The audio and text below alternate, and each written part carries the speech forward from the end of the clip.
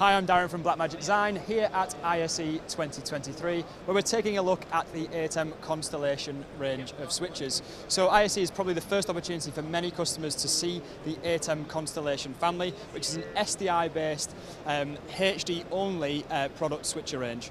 So starting over here, we have the ATEM 4ME HD. So this is a 40 input switcher with 24 outputs. As you can see, you have push button interface on the front and a lovely large confidence monitor on the right hand side.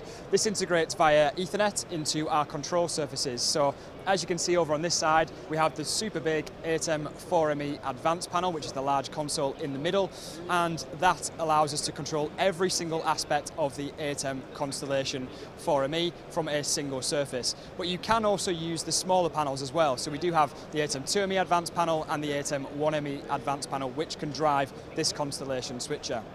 It's a great opportunity for anyone who's not able to come to the show to see how we have the switcher set up with the HyperX, allowing us to play back pre-recorded content or record to the HyperX as well. And that's just done via IP connectivity, and that's driven from the ATEM switcher.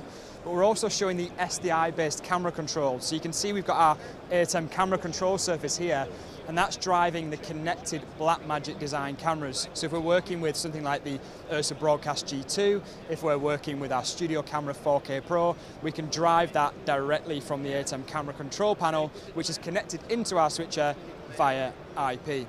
If you do need any more information on the ATEM Constellation 4ME, 2ME or 1ME products, please go to our website, which is blackmagicdesign.com.